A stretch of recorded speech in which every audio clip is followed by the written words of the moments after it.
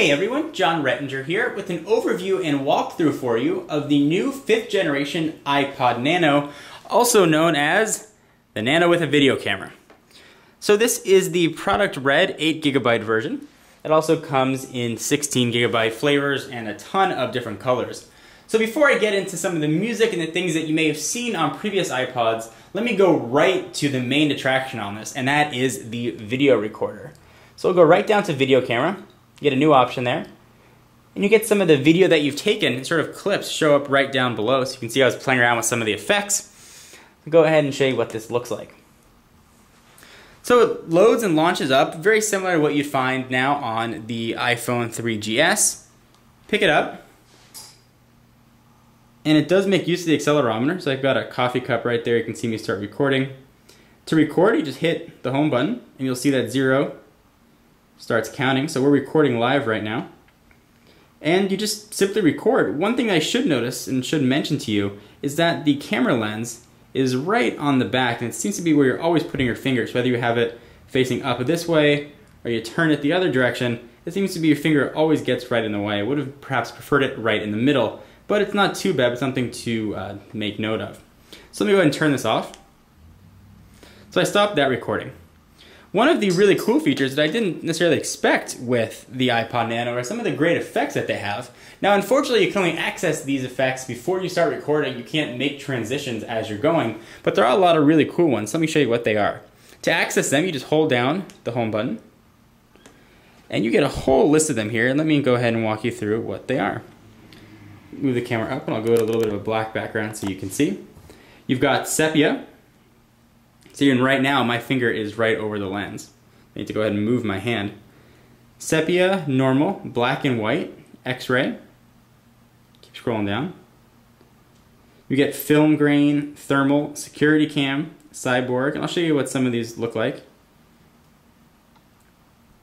Bulge, kaleido, motion blur, mirror, some of the things that maybe you're familiar with from photo booth. Light tunnel, dent, stretch, twirl. And I believe that is it. So let me give you a quick demonstration of what some of these look like. You may have seen the cyborg one in my quality overview. Let's pick thermal, for example. Let's see what thermal looks like. Go ahead and select it. And now I can start recording in thermal if I'd like to. And I can turn it and use the accelerometer and start recording. Looks pretty neat. You can see the heat. See the heat after my hand comes off. It's blue. I think it's supposed to be red. Either I'm dead, possibly zombified, or it's not really a heat sensor, just sort of put some colors behind things. Let's take a look at some of the other ones. Let's check out security cam. I'm sure we've all been caught doing something bad on a security cam, but now you can catch your friends. That sort of gives you that grainy look. You'd expect to see someone sort of try and grab an ATM machine and run out of the store. It flickers a little bit to give it sort of a older vibe to it. So that is the video recorder and how that works. Now this does not have Wi-Fi built in. So the only way to get the video off is when you sync your iPod, you can pull the video off of it. Actually, one cool thing that Apple's included is when you plug your iPod into your computer, your device now shows up almost as a drive. So you can go right in there and pull out the files, put them on your desktop and upload them to YouTube or whatever else you want to do. So let me go ahead and close out of there. And if you want to see the quality of the video, check out a previous video that I did that shows the quality of it, and stay tuned for the channel. I'll be doing some comparisons with other popular video cameras, most notably the iPhone 3GS. So those videos are archived by date, and you can go ahead and view the ones that were recorded. It looks like the date is, so you can go ahead and play it back. And speaking of playback, this also has a built-in speaker, which is actually right there in the 30-pin connector. You can't even see it. So let me show you what that sounds like. And I'll play back one of the videos that actually I recorded. So we'll play back, pick this one, it's 30 seconds long. And you'll be able to hear me talking. I can turn it for playback, use the accelerometer, go ahead and hit play. Here's a sample video of the video quality on the new iPod Nano. And you can adjust the volume using the scroll wheel.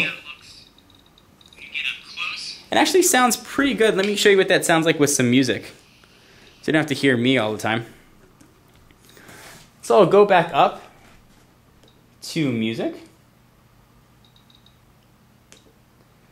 And just like previous generation iPod Nanos, this has an accelerometer so you can scroll through via cover flow.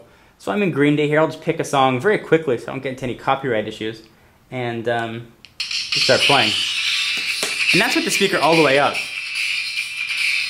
It's very loud.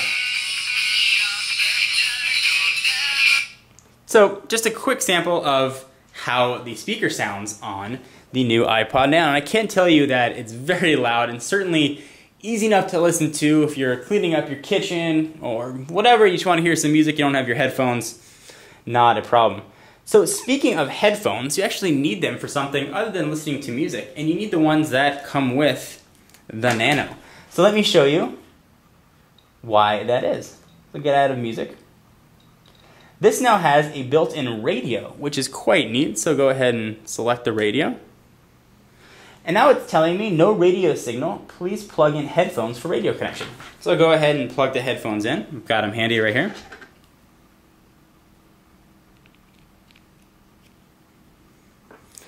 Alright, so that is plugged in. And now I've got a full FM radio transmitter. It's actually not bad. So you can go through and you can scroll through manually. You can sort of scan. And that does not come through the speaker, it'll just come through the headphones. But the reception does seem to be quite good. You can see I've got the volume all the way up from the headphones, and you can still sort of hear it. Alright, so enough for the radio. It works, it's a radio. People have been asking for this for quite a long time. It's nice when you go to the gym, or you just want to listen to whatever terrestrial radio station that you like. And terrestrial as opposed to satellite radio. Now, one thing I should notice, you can actually live pause radio stations while you're using this, which is actually quite neat. And so you can almost give yourself a little bit of a buffer. So if you know there's going to be a commercial coming up, hit pause, go to the bathroom, drop a deuce, come back a few minutes later, and you can skip your commercials.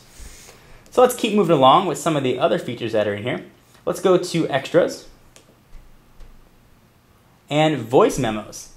This has a built-in microphone, and the voice recorder looks very similar to that's found on the iPhone, and it takes advantage of the built-in microphone. I can just start talking. You can see that little needle right there is moving as I'm yelling at it, yelling at the Nano. And you just hit record, and it archives them just as you would expect, as it did the videos, by date. So we'll go back. It also has a pedometer and a few other cool features that you found on sort of some previous other Nanos, but the pedometer is most notably one of the new features. So there's your pedometer. You can go in and sort of set it. Just go in and set your weight, and that's information about yourself. You can go ahead and check out some of the settings: weight, daily step control, screen orientation, and your history.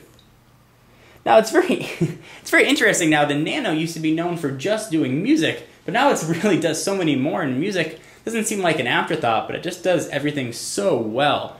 Does music fantastically. It's now a very capable video recorder. It's for voice recording, you can use it for radio. It just does so much right now. So I'm very impressed with the Nano. It's actually the first Nano that I've ever owned. I never had a need for one before, so I'm just quite impressed with it, and so far I can definitely recommend it.